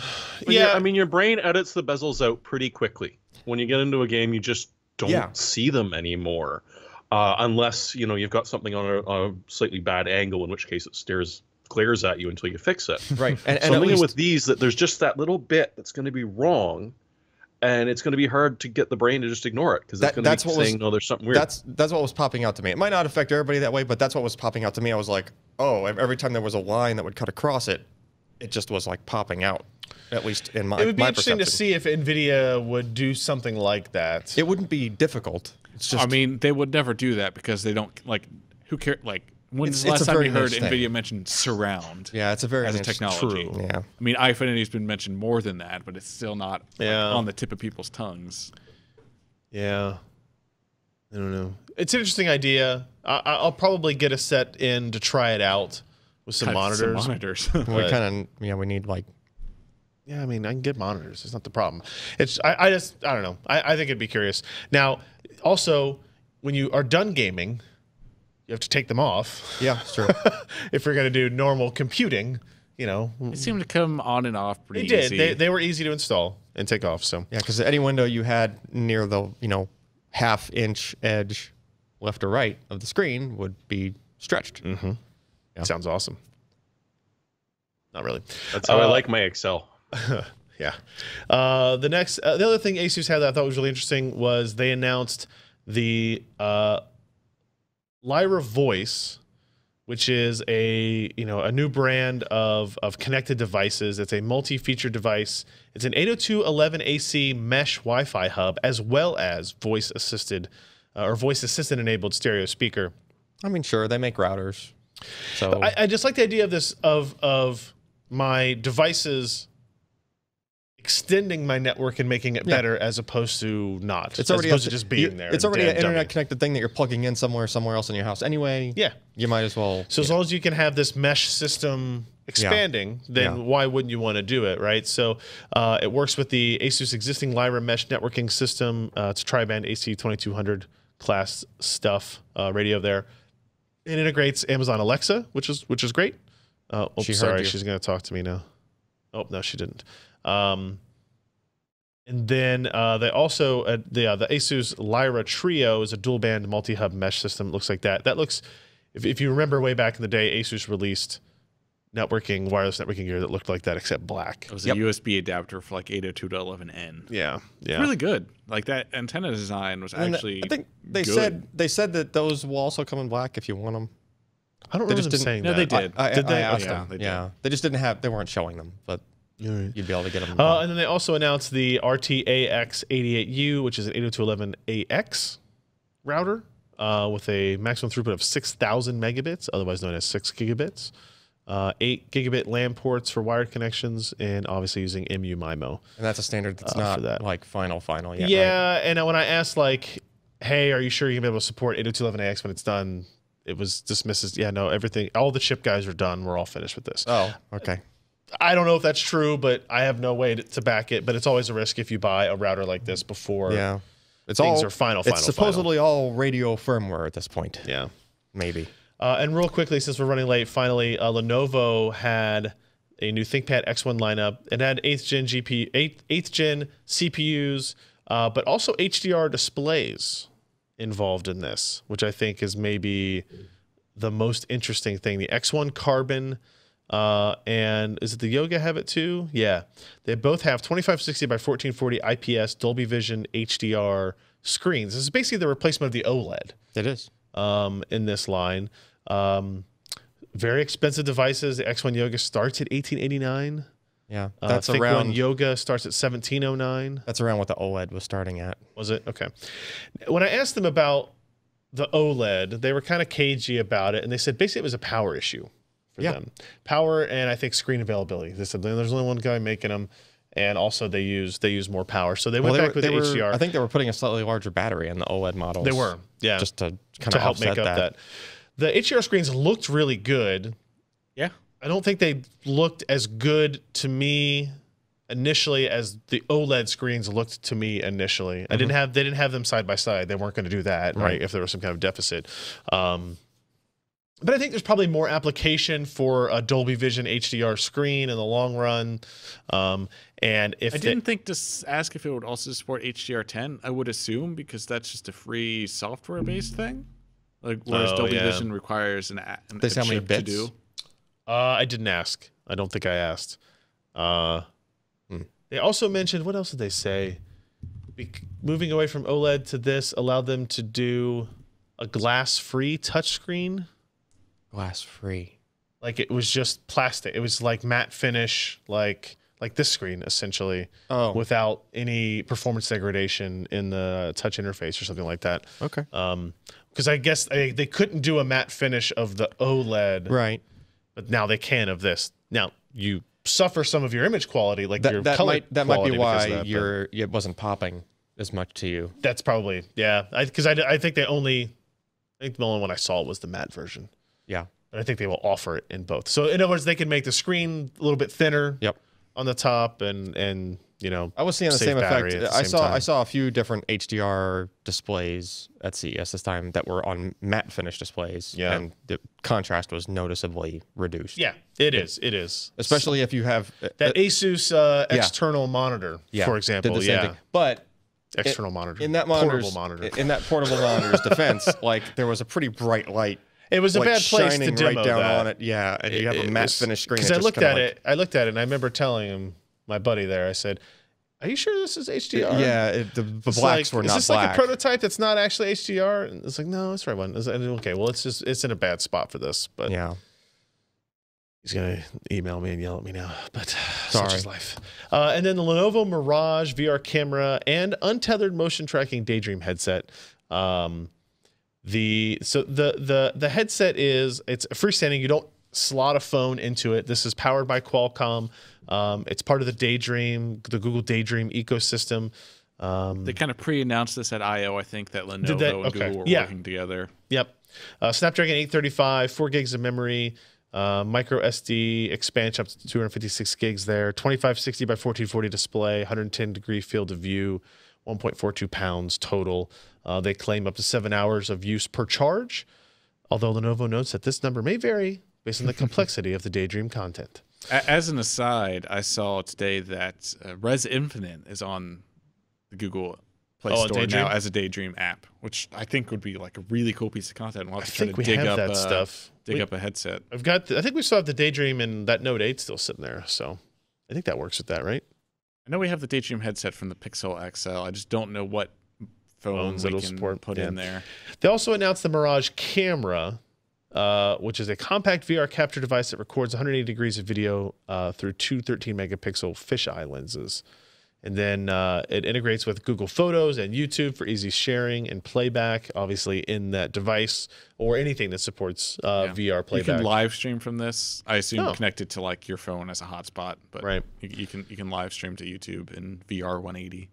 They changed their pricing segment to under $300 for the camera and under $400 for the Mirage Solo, which is the Daydream headset itself. So I'm curious to get my hands on that because I think this will be. I don't know if they say anything about availability. Oh, ships in the second quarter. Okay, so not immediately available. I was trying to think if there is an immediately shipping freestanding headset as opposed to one that's slotted. I don't think there is. Not a Daydream one. Yeah, so this might be. You have one of the first. Go and the Vive Focus, but I don't think they're Vive shipping Focus yet. is no longer a Daydream product, and Oculus Go isn't, obviously. Okay. Yeah.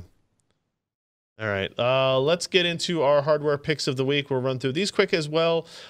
Mine is I'm cheating and I'm picking literally nothing because I wanted to use this time slot to talk about graphics cards. Oh, no. What? Graphics card pricing and how it sucks again. Angry. So it's an anti-pick.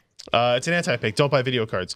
Actually, I will give a shout out to Jason Evangello, who wrote a story on Forbes about he basically said, I was going to write a story about here's the gaming PC you should build, and everything was so expensive. He started looking into OEM PCs that have 1070s, 1080s in them, 16 gigs of RAM, and these are components that they've bought a while ago that they have bulk purchasing. Yeah, but now people are going to buy those just to rip the GPUs out of them. Well, it seems like a less likely venture because now you have to invest $1,600, $1,800 in a system. Yeah. But if you're going to spend something like that anyway, if you can effectively get your GPU for $200 or $300 less because of it, it might work out that you're getting the same components.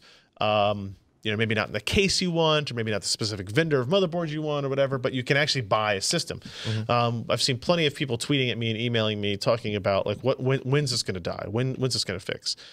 Because they're just basically waiting to build systems until they can get a GPU, and they just can't do it. I don't really have anything else to say other than that, other than it sucks. And Bitcoin pricing going way down. I tweeted out earlier that keep an eye on it because there was a huge dip today, and yesterday. And I tweeted out that hey, Bitcoin prices went down, so maybe we'll finally get GPUs for sale. But it takes some time. And I guess some smart ass people on Twitter like, oh, GPUs don't even mine Bitcoin anymore, idiot. And I'm like, oh Jesus. But if you look at every other crypto market, it was also down. But every mining person ends up converting that back into Bitcoin. If you're doing it for financial gains, you convert it back to Bitcoin and sell it. All the altcoins track it to a larger degree than if Bitcoin drops like 15%. A lot of the altcoins will go down like 20%. Yeah. So yes, I clearly understand that you can't use GPUs to mine Bitcoin. However, the Bitcoin value it affects everybody. Damn it, moves everything. Yeah. So I don't think one day of a giant dip in Bitcoin mining is going to change anything. But if it happens to be for a week, you may start to see people sell it off as they're now making 30, 40, 50% less than they were making before on their mining operations. And so keep an eye out for something like that. There might be some good news there. But I have no good news from like AMD or NVIDIA. Right. I've been keeping an eye on it recently, and if you go to like Now in Stock and you subscribe to Newegg and Amazon notifications, like once a day, some of these GPUs will be posted. It might not be from the maker you want, and they're fairly close to MSRP. Like you can get a 1070 Ti for like $540, which is pretty good. That's like $100 over, isn't it? No, that's supposed to be a $449 product. It's like $479 or something. And these are aftermarket cards. So they might be a little bit more. But, so if you just keep an eye on that, there will be short periods of time where you can grab them. I saw yesterday Jacob tweeted right before they posted products on the EVGA store. So keep an eye on stuff like that. Oh, it's right. Not, hey, it's not impossible to get a GPU. Yeah. You just have to be ready to jump on whatever card you can get for the given GPU you want. If you're willing to spend, so on GeForce.com, everything's out of stock except the Star Wars Edition Titan XP for $1138. Is that still the original price? It's actually lower. The original price was $12.99. They lowered it to $11.38. $11.38 being THX-1138, George Lucas's first movie. Haha, funny. Yeah. Also the name of one of the bounty hunter droids in the movie. So what do you got? Miners buying those instead of the... So actually what the story, what the message I saw earlier was somebody had a Vega 64. They sold it for $1,200 and bought one of these instead, which is going to be a significantly better performance. That's true. You know, than that in terms of for gaming. But 11, saying, hey, you can buy a video card, you just at retail price, you'd have to spend $1,100 is still kind of a shitty thing to have to deal with. So I apologize, although I can do nothing about it. Moving on. Who's Jeremy? What do you got? Well, if anyone's played Bridge Constructor, which is just an amusing and not very expensive game, adding GLaDOS to it really works. It is bloody hilarious.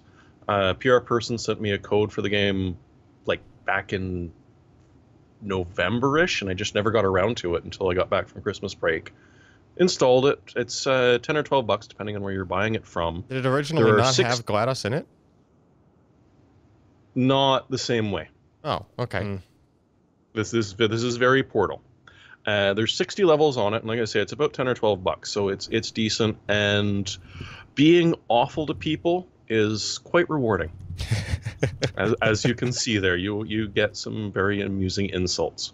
So yeah, if you're bored, you want a little bit of mindless fun, or just to amusingly torture people, it's worth the $10, $12. Oh, interesting. Very cool. Like you just play a level or two and then go off and do something else. You don't need to worry about it at all. It's kind of nice. Cool.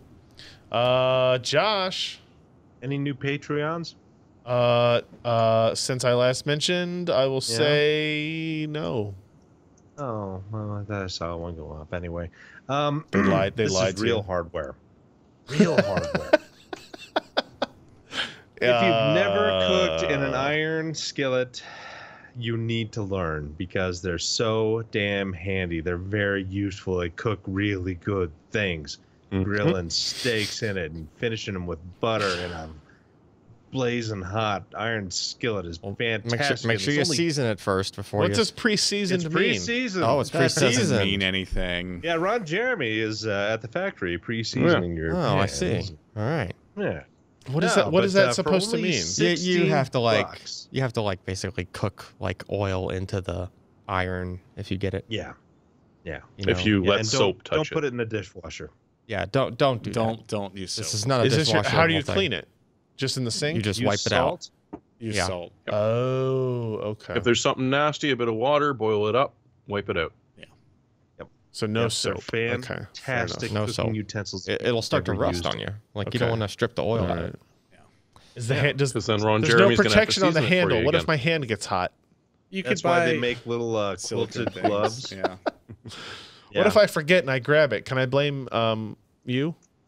You sure could. You'll end up with. Listen, but you can blame me all you want. $16 for a pretty, decent iron skillet. The reason I have the Buffalo remnants of a burn on my hand is because What the hell? I grabbed a stainless steel pan that had been in the oven with just the edge was past my insulation, and I burned the. That'll learn ya.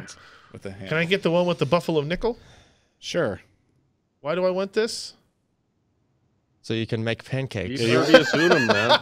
Well, that looks like it'd be a huge pain in the ass to that would be clean. the worst. That would be the buffalo worst. nickel it's on the bottom of the skillet, and it's just it's more of a see. It's also got the chrome. No, I don't know. It doesn't have it. It's just the buffalo. I mean, wouldn't that make it less? Like, wouldn't the heat be less? Iron's pretty good at yes, heat a transfer. little conducts less, it really but well it anyway. does not gonna. Yeah. All right, I want the 12-inch. And if you use it for Boy home Scout. defense, you'll know which person it was you hit. 12-inch Boy Scout model. Whoa, easy guys. 15-inch. Brag much? 3.5. It's for making little cornbreads. All right, that's an odd hardware pick, but I'll allow it. I'll allow it. Finally, Alan. So I needed some longer HDMI cables that would actually transmit 4K 60. I got lucky because my distance I was trying to use was 15 feet in the first place, but the cables I had, which were like, supposedly really highly graded cables that could do 4K 60, supposedly, wouldn't. So I was looking around. I stumbled upon some Redmere cables.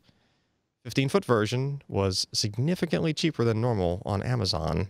It's not Prime, but they're $11 for a 15-foot Redmere HDMI cable, which is pretty cheap. It's almost like regular copper cable pricing for a 15-foot cable. As comparison, the 25-foot cable is like $32. Got it. So, and that's where they start. Like, they go all the way up to like a 60-foot for like $45. Yeah. So for people that don't know, Redmere is a technology where there's an active IC in both ends of the dongle, and it's using power from the HDMI connection to transmit to amplify the signal. So you can use very, very thin gauge cable, like way thinner than a normal HDMI cable, and go longer distances. It's actually translating the HDMI signal into a different type of signal. Even that's able to, transit over that more finer gauge cable. So yeah, that's another bonus of them, that even though the ends are a little bit thicker, the cable itself is really thin. Unlike our traditional 25-foot HDMI cables we have here in the studio that are like a half-inch in diameter. Yeah, like you could tow a car with them. You could actually have thin cables that go 25, 50 feet. I do use them to tow cars. Yeah, exactly. All right. No, it doesn't add latency. I was going to ask that too. It doesn't? No. I mean, you wouldn't be able to tell. It is going to add latency. Okay, it's not measurable. But it's not going to be a huge amount. Yeah. Because it's not like that end is going to buffer a 4K frame in it. Right. It's literally passing the signal through as it's coming in. Through. It's not, Yeah. All right. It's not like it's a half a mile in Ethernet cable or anything. It would do such. Yeah, it adds latency because it's speed of light, and you're adding feet. There you go. So I'll end on this. The Hawaii emergency management stuff that happened, whatever. I just saw this story that went up today. Apparently there was press in there detailing like, hey, show me what happened, whatever. And then there was a picture of a guy in front of one of the computers, and there's a password on a Post-it note stuck to the monitor and the thing. Of course. Like, oh my God, it's getting worse. I did see a different tweet that was like, this is what the screen looks like. Oh yeah, we saw that. Of the choices. Pop-up ad? And it was like... No, not that one. The actual one. The only difference was that the word drill was at the beginning of the same exact phrase. Yeah. Yes. So it was... There's a lot of bad user interface stuff in that's that really regard, bad. And there probably wasn't even like or you're sure. It was probably just like click and that's what Ken and I were talking about the other day. It was like, there should be like a big red thing. Like, are you sure you want to do this? Like, are you really sure? But alas. Nope. That was probably pretty awful. All right, everybody, that's going to be it for the episode this week. Thank you for joining us. We'll be back next week with another one. Wednesday nights, 10 p.m. Eastern, 7 p.m. Pacific at pcpro.com/live. We'll probably have YouTube back up and running by then. I don't know. pcpro.com/podcast. Go there. You can find the ways to download the episode, subscribe, get the show notes, all the stories we talked about. If you want to click through and read along with them as we discuss them, that type of thing. All that's available at pcpro.com/podcast. Thanks, everybody. We'll see you next week. Have a good one. Bye.